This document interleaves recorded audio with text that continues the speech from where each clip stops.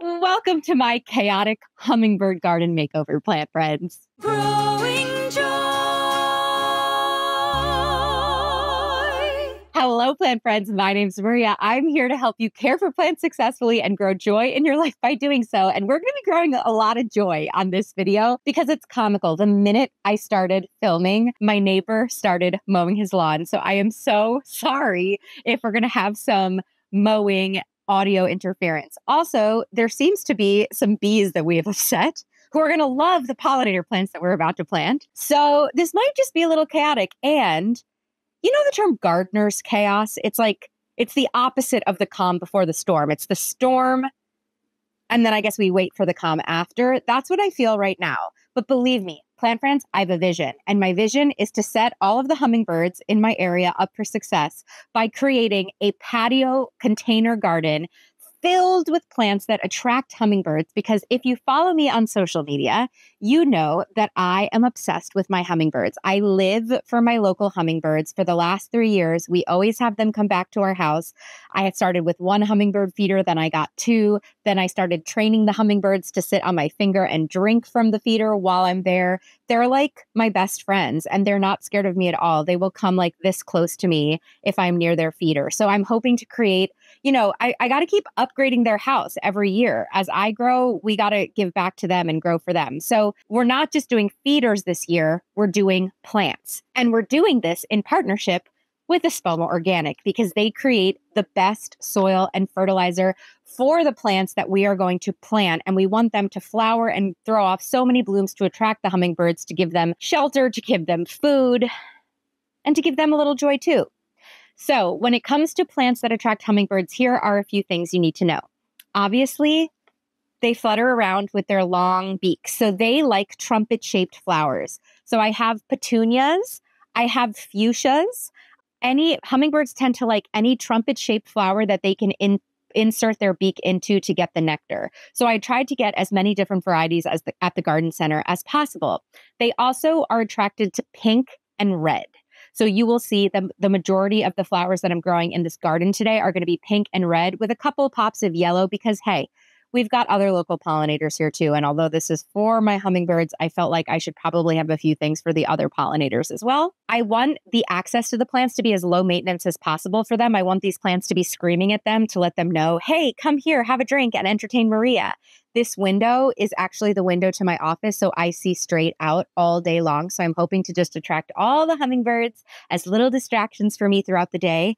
But I got these really low maintenance, easy to assemble planters from Amazon. They have a hole in the bottom, which is awesome. And they come like this. They have their arms, and then you just stick this on and we'll be able to hang it.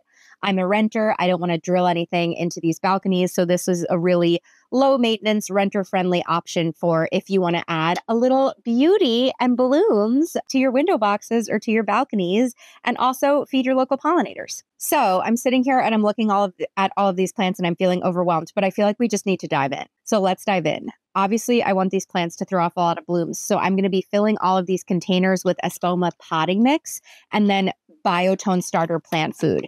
We're growing in containers. So we have grow bags and we have a few plastic grow pots. The one thing you need to know about grow bags is they do dry out pretty quickly. So it's good that a bunch of these plants are native plants. They tend to be a little bit more drought tolerant. But because of that, it's important to fill them with high quality organic potting mix that is really going to support. It's going to retain moisture, but it's not going to retain moisture too much. It's like this whole dance that Espoma does very well. And also because of the retaining moisture, I might add a little bit of land and sea compost in as well. All right, so I'm going to show you how I plant up a grow bag, and then I'll show you how I plant up one of these guys.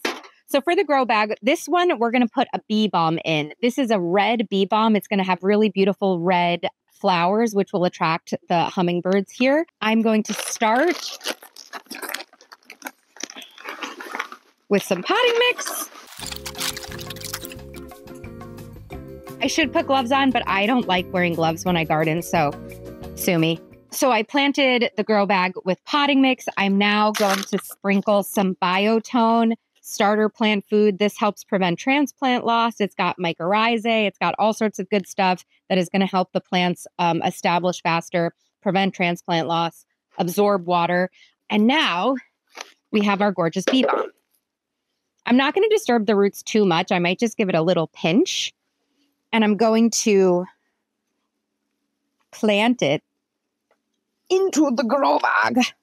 And now I'm going to top fill it and then top dress it with a little bit of compost. Especially with these grow bags, it's important to pat the plants down because the grow bags can kind of wiggle and move. And as it rains, the soil is going to get a little compacted. Oopsie, sorry. So I'm going to make sure that I'm giving the root ball a lot of support. I've never grown bee balm before. I'm very excited to try growing it for the first time. Obviously, it attracts other pollinators besides hummingbirds because its nickname is bee balm. We clearly have a lot of those at my house. And then I might top dress this with a little bit of compost later today or even later in the season. Bee balm is also a perennial for most garden zones. So I'm kind of treating a lot of these like annuals. But if I leave this in its grow bag, it will die back and then come back again. Perennials come back season after season. Annuals are something you plant once. It has its entire lifespan for that one gardening season, and then it dies back and you're done. So this is a perennial. It's wonderful if you're planting in ground in your gardens and you want to attract hummingbirds. Also, it looks really pretty in a bouquet. Now, let's plant up one of these cutie little, whoops. Now let's plant up one of my favorite plants. And I love that hummingbirds love it, selfishly because I also love it. This is fuchsia. These blooms are so insane. If you know me, you know hot pink is my favorite color. I love the purple and pink petals, and the shape of the fuchsia is perfect for the hummingbird to kind of insert its beak into. So we're going to give this its own show with its own pot. The version of this is called Aretes Upright Jolie's Nancy. And it's going to be the same situation. We are going to put a little bit of biotone at the bottom, pop the plant out, kind of measure to see where the top, you want the top of the soil that it's planted in to be the top of your new replanting. So I kind of want it to be maybe a centimeter lower than the lip. And now I'm going to backfill.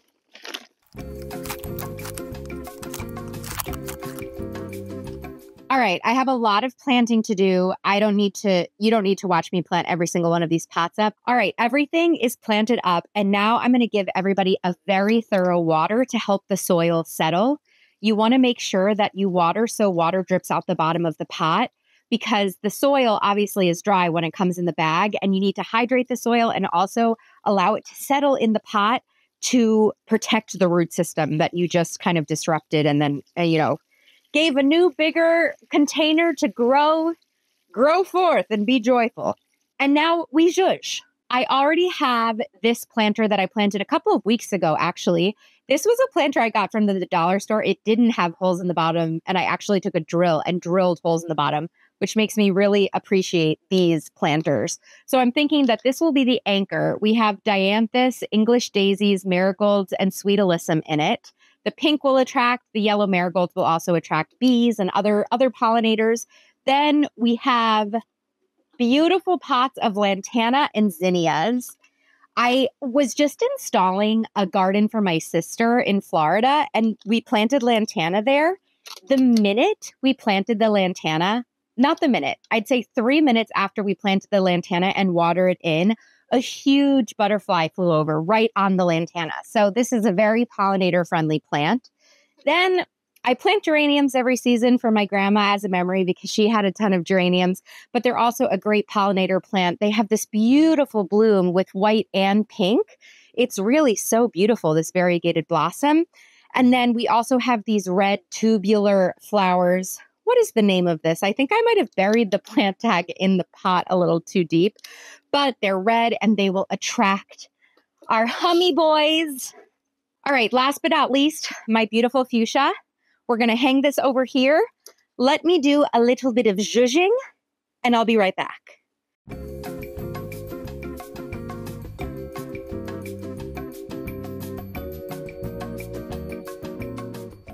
Okay, we're getting there from a cleaning standpoint. Here are the plants that we have, and then I'm going to do a couple of final touches to make this truly a hummingbird paradise.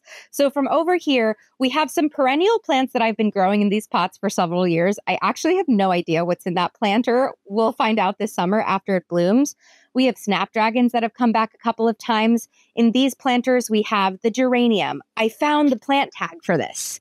It is Red Hot Sally salvia. Hummingbirds love salvias, and especially the red blooming kind. Then we've got lantana, we've got zinnias, we've got the bee balm surrounded by celosia and a bunch of purple sweet alyssum. We have lemon basil, snapdragons, more alyssum, more snapdragons. I have a purple echinacea coneflower in here because they like the coneflowers, and a lot of other pollinators like those as well. We have what I already planted, then basically I made doubles of each planter just for some nice symmetry. We've got our fuchsia. These are two different types of poppies I've grown. I don't think poppies are a hummingbird plant, but they are a great flower for pollinators. So these will also be experimental. And then for our final touches, I am partial to the hummingbirds, but I love all birds. If you know me, I'm a bird lady. I have a parakeet. I love birds more than anything. So I also set up bird feeders from the dollar store filled with bird seed for our local bird seeds. We have a ton of juncos. We have cardinals. We have so many mourning doves that my bird loves. And it's like my bird lives in my workshop, My bird lives in my office with me. So every time the birds come to visit the balcony, they also visit him. What other birds do we have? I have like a little bird ID pamphlet that I keep at my office desk so that when we get a new bird, I can identify them. I feel like that is your 30s into your 40s is like becoming a bird watcher. So anyway, we have 2 bird feeders for the non-hummy boys. I also have hummingbird feeders all over my house. I think I have 3 or 4 at this point. You make a homemade solution, 4 parts water, 1 part sugar. You let the water boil, you add the sugar in, you let it cool down, and you want the feeder to be red because the hummingbirds will be attracted to the red. Don't buy the colored juice at the store. Just make your own sugar water for the hummingbirds. We have that here. For my also own enjoyment, I do have one of my Wind River wind chimes over here. The wind chime will sing with the birds. And last but not least, we have this epic petunia. This is a super tunia from Proven Winners. It is so epic. It is so large. I've never had one before, but we're going to grow it as a hanging plant right here. And I think if the hummingbirds can't find me and all of the amazing food that I've created, they've got a problem. But I have a feeling this balcony is going to be filled with hummingbirds this summer. I'm so excited. I really hope that all of these plants are an offering to the hummingbirds and that they come and they hang out and they bring their other bird friends and their other pollinator friends. Because the thing is, you grow joy by growing beautiful flowers, right? Flowers bring humans joy. But the other thing that brings us joy is giving back to our environment. And part of that and part of our responsibility as gardeners and as humans is supporting our local pollinators and supporting our local birds. And that's really what this balcony garden is. It's an offering to my local birds. And I don't care if that makes me crazy. So let me know your favorite plants that you have noticed hummingbirds are attracted to. Do you have a plant that's been in your front yard that you notice your hummingbirds come back to every single year? I want to know which one it is in the comments. Let me know if you have any other suggestions for how I can make my balcony bird friendly. I have been Googling bird baths a lot on the internet. I think in the next month, there might be an addition of a bird bath to this balcony as well. Thank you so much to Espoma Organic for sponsoring today's episode and supporting my passion for hummingbirds and birds. If you're gardening, whether you're gardening in containers, in ground, with your houseplants, they have a potting soil, a fertilizer, and all sorts of support that your plants need to grow big and healthy. Follow me on Instagram so I can keep you updated on how these plants bloom, what blooms forth, what pollinators come, maybe beyond the hummingbirds. I'm keeping my fingers crossed the local squirrels don't find this. And I hope you grow some pollinator-friendly plants, specifically hummingbird-friendly plants, because it will without a doubt help you continue to keep growing joy.